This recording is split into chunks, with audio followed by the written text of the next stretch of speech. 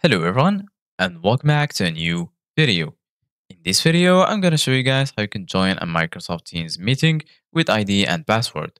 So if you guys want to learn how to do it, just follow the steps that I'm going to show you. So as you can see guys, I'm right now in Microsoft Teams and this is how the homepage looks like. So once you open Microsoft Teams, here in the left you're going to find all of the sections. You're going to find the activity section, community section, chat, and lastly, the calendar. If you go to the community section, right here, you're going to find all of your communities. And if you want to create a new community, all you need to do, guys, is click on the little plus icon at the top. Then once you do that, you need to choose a category from here, or you can just choose create my own. Then once you do that, go ahead and choose a name for the community. After that, you need to choose a description, and then you can also add a community avatar. Once you do that, you can scroll down right here. You can edit the community guidelines. You can also enable or disable requiring approval to join. So go ahead and make sure to enable that if you want to require approval to join.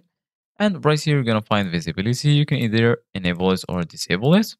And then go ahead and click on create. And the community will be created.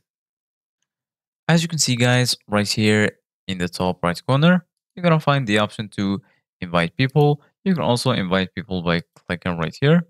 Then you can just send them a link, or you can just add them directly by entering their name, email, or phone number. Then select them and click on invite. So right now, let's say you want to join a private meeting that requires password and ID to join. All you need to do, guys, is just click on the link. You're gonna find it in the channel, or if you receive it, just go ahead and click on the link, and then you're gonna be able to join the meeting. Before joining the meeting, you need to add or enter the password that you already have. So just enter the password and then click join, and you're going to be able to join the meeting. So this is it, guys, for today's video. Thank you guys for watching. See you guys in the next video.